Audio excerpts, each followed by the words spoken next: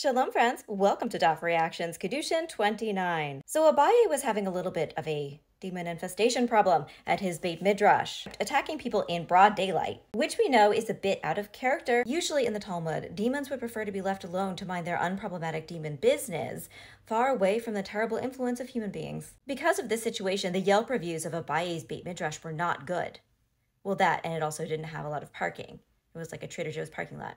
So Abaye hears that Rav Acha bar Yaakov is coming to study Torah with him, yay! And Abaye has an idea. Maybe this is an opportune moment to fix the whole infestation thing. Now, I know I said infestation, and that gives the impression that it was more than one demon, but let me clarify. It was one demon with 7 heads. Maybe that explains why it was attacking people in broad daylight. It had a lot of mouths to feed.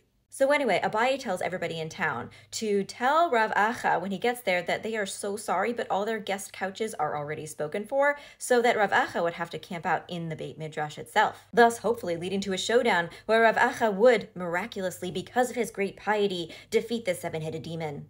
Now I know Abaye is basically indicating that he has such confidence in Rav Acha that he would be able to defeat this demon, but at the same time, I don't think Abaye is being a very good friend right now. No. So Rav Acha gets into town, he has no place to stay, and yes, he goes to the Beit Midrash to camp out for the night. Right as Rav Acha is inflating his air mattress, who should show up? Yes, it is the demon, the 7-headed serpent demon. Shit. Rav Acha, paraphrasing our sister in Moses, Doja Cat, said, "We are enemies. We are foes. Who are you?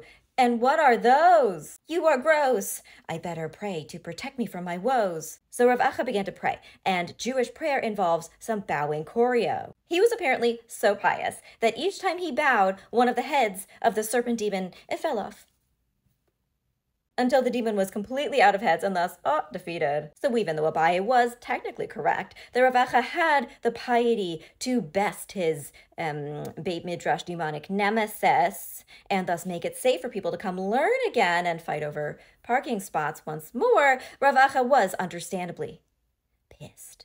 He said to everybody, including, I'm sure, Abaye, who was probably hiding behind somebody taller, "You know that if a miracle hadn't happened, I would not be alive right now, right? You know that? You all know that? And that would have been on you and all of your heads."